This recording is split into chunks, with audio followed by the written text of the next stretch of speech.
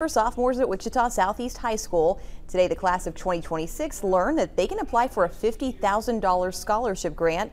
It comes from 1992 Southeast graduate Ronal Bhagat. The student who receives a scholarship will have to have a GPA of at least 3.0.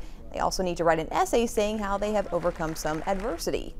I am super hopeful that this will be that small fire that ignites some of our students to look within themselves and say, like I said, it doesn't matter. It doesn't matter what your past was. It doesn't matter what you had to overcome. The fact that you overcame it is story within itself and is deserving of an opportunity that that is as great as this.